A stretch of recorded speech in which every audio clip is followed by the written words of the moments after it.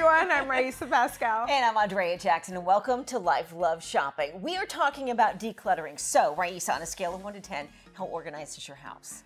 Okay, I have a question back for you. Yes. Does my garage count as my house? Yes, Because my garage is not organized at all. It's really bad, actually. The rest of my house, I don't think I'm too bad. I think it's okay. Okay, so 6, 7? Maybe 6. Okay. Yeah, if we take the garage out of it, yeah, where are a we? solid 7. Oh, a solid 7. How about you?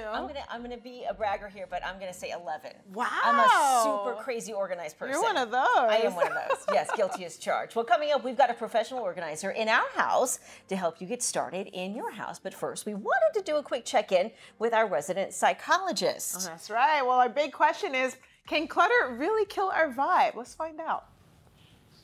When we have everything in its place, we don't have to waste any of our mental energy wondering where things are, which is why when we're in a clean environment, it's actually so much easier to feel lighthearted, creative, productive, whatever it is that we want to feel, because we don't have all of that clutter mentally dragging us down. That's why so many people, when they say go check into a hotel or something just to get some work done or have a fresh perspective, because being in that clean, organized environment is so good for your body and your mind.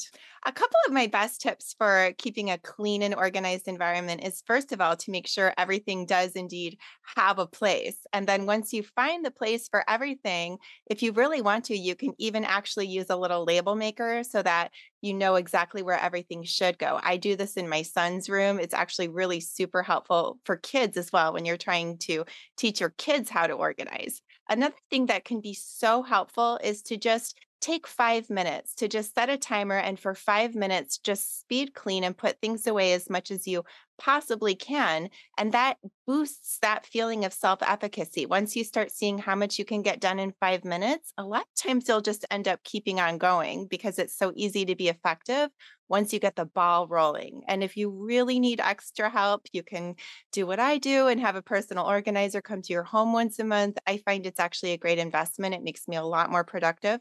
So those are my 3 best tips for staying clutter-free.